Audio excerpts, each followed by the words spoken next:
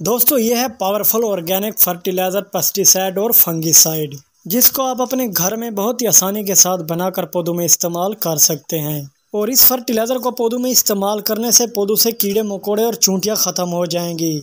और अगर आपके पौधों की ग्रोथ नहीं हो रही तो इस फर्टिलाइज़र को आप उस पौधे में इस्तेमाल करेंगे तो आपके पौधों की ग्रोथ भी डबल हो जाएगी।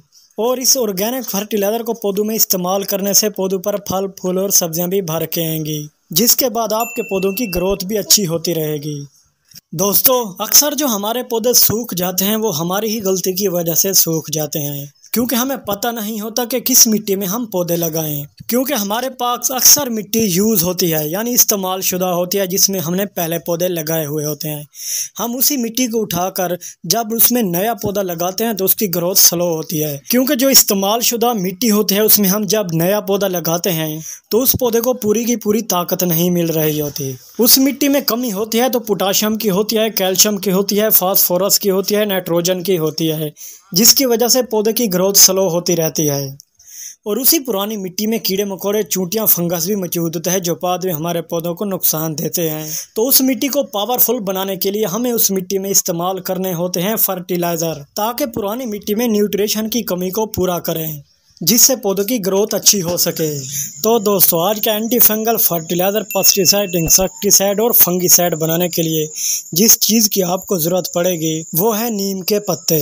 अगर आपके गार्डन में नीम का पौधा मौजूद नहीं है तो आप किसी भी पौधे से नीम के पत्ते तोड़कर अपने गार्डन में ला सकते हैं फर्टिलाइज़र बनाने के लिए। ये नीम के पत्ते पौधों में एंटी फंगल का काम भी करते हैं, पेस्टिसाइड का काम भी करते हैं, फर्टिलाइज़र के काम भी करते हैं और फंगिसाइड का काम भी करते हैं, क्योंकि इस नीम के पत्तों के अंदर बहुत पावरफुल न्यूट्रिशन पाए जाते हैं, जिनको पौधों में इस्तेमाल करने से बहुत ही अच्छा रिजल्ट आता है। नीम के पत्ते लेने के बाद आपने इनको टहनियों से अलग कर लेना है, जैसे मैं कर रहा हूँ। अगर टहनियाँ आप पौधों में इस्तेमाल करेंगे तो उसका रिजल्ट आपको अच्छा नहीं मिलेगा, क्योंकि टहनियों में इतनी न्यूट्रिशन नहीं पाई जाती जितना नीम के पत्तों में न्यूट्रिशन होते हैं। और नीम के पत्ते टहनियों से बहुत ज़्यादा कड़वे भी होते हैं। नीम के पत्तों को अलग करने के बाद आपने इनको जूसर मशीन में डाल देना है, जैसे मैं डाल रहा हूँ। इसके बाद आपने इसके अंदर 3 गिलास पानी ऐड कर लेने हैं। 3 गिलास पानी ऐड करने के बाद आपने इसका अच्छी तरह से जूस बना लेना है, जैसे आप किसी फ्रूट का जूस बनाते हैं, इस तरह आपने जूस बना लेना है। तो दोस्तों मैं भी इस मशीन में नीम के पत्तों का फर्टिलाइज़र, पेस्टिसाइड और फंगिसाइड बना लेता हूँ। उसके बाद बताता हूँ कि आपने इन नीम के पत्तों का कैसे इस्तेमाल करना है पौधों पर।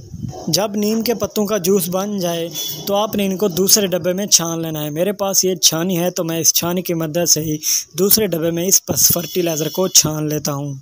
अच्छी तरह से छान लेना है एहतियात से, ताकि फर्टिलाइज़र ज़ाया ना हो। जब दूसरे डब्बे में अच्छी तरह से छान लें तो इसको आपने पौधों में इस्तेमाल कर लेना है। इस फर्टिलाइज़र के पौधों में इस्तेमाल करने के 2 तरीके हैं। दोनों तरीके मैं इसी वीडियो में आपको बताने वाला हूँ। सबसे पहला जो तरीका है, आपने इस फर्टिलाइज़र को गमले में डायरेक्ट ही डाल देना है, जैसे मैं डाल रहा हूँ। अगर आपके गमलों के अंदर मिट्टी सख्त है तो पहले आपने कोड़ी कर लेनी है, बाद में ही आपने इस नीम के फर्टिलाइज़र का इस्तेमाल करना है। इस तरह पौधों में इस्तेमाल करने का ये फ़ायदा है कि मिट्टी के अंदर जितने भी कीड़े होंगे, मकोड़े होंगे, फंगस होगा, वो इस नीम के पत्तों से हमेशा के लिए मिट्टी में ख़त्म हो जाएगा। और कोई भी इंसेक्टेंट्स हमारे पौधों को नुकसान नहीं पहुंचाएंगे और हमारे पौधे अच्छी ग्रोथ करना शुरू कर देंगे। और अगर जिस मिट्टी में पौधा लगा हुआ है उस मिट्टी में ताकत कम है, यानी न्यूट्रिशन कम है, तो आप इस नीम के फर्टिलाइज़र को उस मिट्टी में इस्तेमाल करके बाद में आप पौधे को ताकत दे सकते हैं। इसलिए आपको जब लगे कि पौधों में ताकत कम हो रही है, पौधों की ग्रोथ स्लो हो रही है, तो आप नीम फर्टिलाइज़र बनाकर अपने गमलों में इस्तेमाल करें, ताकि पौधे की अच्छी ग्रोथ हो सके और उन पर जो फल फूल और सब्जियां आएँ उनका साइज भी बड़ा हो और आपको अपने पौधों से अच्छा बेनिफिट मिलता रहे। दोस्तों ये नीम का फर्टिलाइज़र आपने हर 20 दिन के बाद अपने पौधों में दोबारा भी इस्तेमाल कर सकते हैं। इसका कोई भी साइड इफ़ेक्ट नहीं, ये पौधों को कोई नुकसान नहीं पहुंचाता, बल्कि ऑर्गेनिक नेचुरल चीज़ है जो हमारे पौधों को फ़ायदा ही देती है। और हमारे पौधों के पत्ते भी लश ग्रीन होते हैं अगर आप इसको खूबसूरत पत्तों वाले पौधों में इस्तेमाल करेंगे तो। ये तो हो गया नीम के पत्तों का पौधों में इस्तेमाल करने का पहला तरीका। अब मैं आपको बता दूं कि आप इसको दूसरे तरीके में पौधों में कैसे इस्तेमाल कर सकते हैं। नीम के पत्तों का पौधों में इस्तेमाल करने का जो दूसरा तरीका है वो ये है कि आपने पौधे के ऊपर शावर कर लेना है नीम के पत्तों का फर्टिलाइज़र का, क्योंकि जो नीम के पत्ते हैं ये पेस्टिसाइड भी है, एंटी फंगल भी है और फंगिसाइड भी है। अगर आप इसके पत्तों का स्प्रे पौधों पर करते हैं तो पौधों में जितने भी कीड़े मकोड़े, वाइट फ्लाई, मिलीबग्स छुपे होंगे तो वो इस एंटी फंगल फर्टिलाइज़र से हमेशा के लिए ख़त्म हो जाएंगे।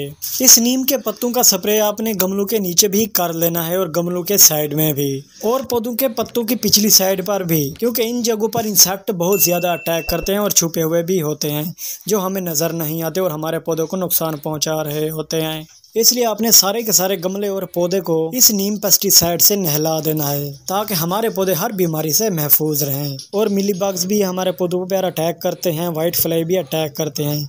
आप उस दौरान भी अपने पौधों पर इस नीम फर्टिलाइज़र का इस्तेमाल कर सकते हैं ताकि हमारे पौधों से सब की सब बीमारियाँ ख़त्म हो सकें, उन पर फल फूल और सब्जियाँ आसानी से बड़े हो सकें, जिसके बाद हम अपने पौधों से अच्छा बेनिफिट हासिल करते रहें। दोस्तों, आप भी एक बार नीम के पत्तों का फर्टिलाइज़र, पेस्टिसाइड, फंगिसाइड बनाकर अपने पौधों में ज़रूर इस्तेमाल करें ताकि आप भी अपने पौधों से अच्छा बेनिफिट हासिल कर सकें। उम्मीद करता हूं दोस्तों आज की मेरी ये छोटी सी वीडियो आपको पसंद आई होगी। अगर आप मेरे चैनल पर नए हैं तो मेरे चैनल को सब्सक्राइब कर लें, क्योंकि ऐसी इन्फॉर्मेटिव वीडियो आपके लिए बनाता रहता हूं।